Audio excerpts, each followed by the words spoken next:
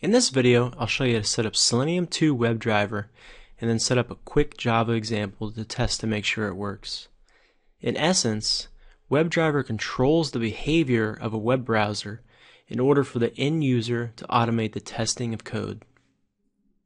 Alright, assuming you already have Eclipse installed, start by downloading the Selenium 2 WebDriver in the language you develop your framework.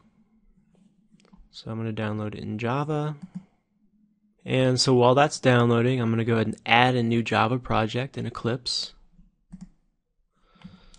So File, New, Java Project. I'm just going to call it Selenium.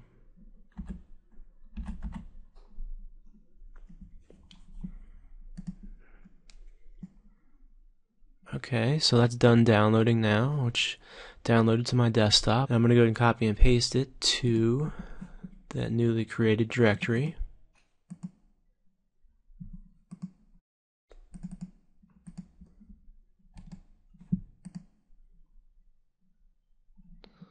I'm going to unpack the zip file.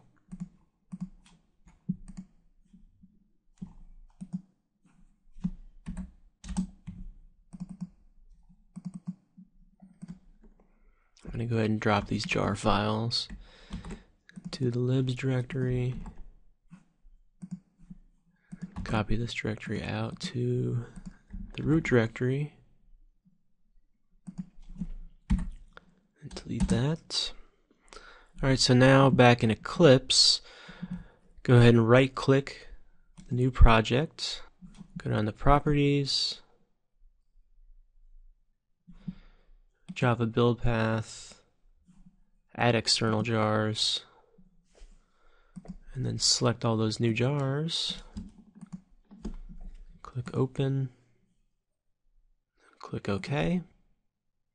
Okay, so now to test WebDriver, you want to right click the src directory and select New, Package,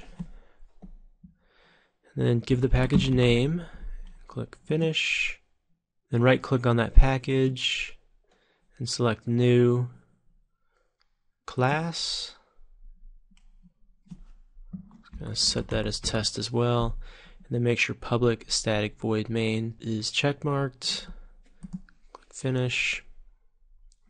The following code should pop up in the editor window. So now you want to go ahead and copy the following code here, which you can find in the description portion of this video. Go ahead and copy, paste it back into the editor window in Eclipse, and then go ahead and run the Java project, hitting Control F11. Click OK.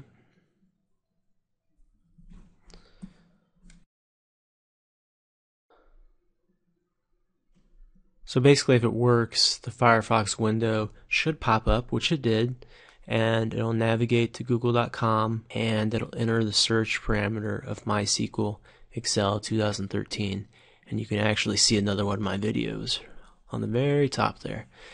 And that's all there is to it. In the next video in the series, I'll show you how to actually start using JUnit to conduct unit testing in conjunction with WebDriver.